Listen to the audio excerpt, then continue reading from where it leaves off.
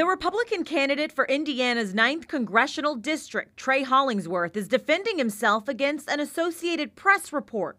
The report states the 33-year-old executive filed papers in 5 states that legally obligate him to live outside Indiana in order to represent his company's interests. His signatures were on them, but it's simply a case of his name was put in the wrong box on the form. And so it's not him declaring residency in these states. Trey's a proud Hoosier. Democrat Shelley Yoder is running against Hollingsworth. We've known all along that Trey Hollingsworth only moved to Indiana a year ago to run for Congress.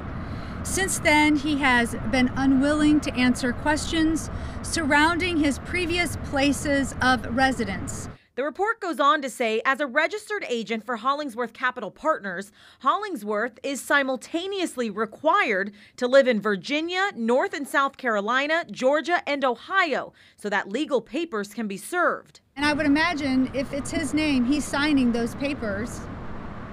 So it's hard for me to imagine that in, I think it's 5 different states, the staff person has made this same error. The Hollingsworth campaign says this is an error and the mistakes were made by an employee who is no longer with the company. They did some research and saw that a staff member no longer with HCP had incorrectly filled out some documents and sent them off to some states.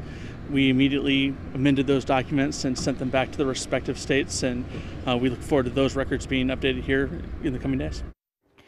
And in at least 2 of those states, it is a misdemeanor crime to submit a false document. However, Hollingsworth's campaign tells me they hope to have the issue resolved by the end of the week. I'm Gianna Caserta, WLKY News.